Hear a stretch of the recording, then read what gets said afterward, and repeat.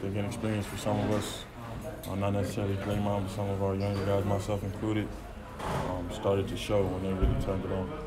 What were your thoughts when Steve told you that you were going to start tonight? Oh, man. Let's go.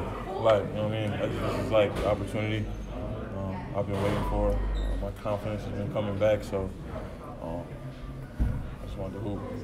Obviously, you play with those guys in different lineups and stuff, but is there a difference for you coming out, like, starting a game like that? No, not really. Just knowing you're going to have more opportunity, which was comforting for me as a player, just knowing I can make a mistake and be fine. Trying to still limit those mistakes, but just playing a lot more free out there, so just happy for the opportunity. Still trying to capitalize on it. What did you think of the bench effort tonight? Oh, man, like, you know, weirdly, kind of miss being on the floor with those guys. You know, that's where, for me, it started, you know, with E, J. Ev, Kai, Smiley, so definitely a fun unit to be out there with, and I know they definitely brought the energy, so definitely appreciate it.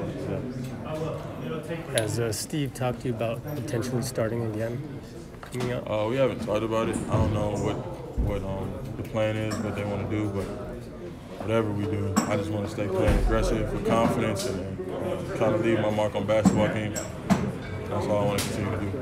How do you feel about your game right now in general?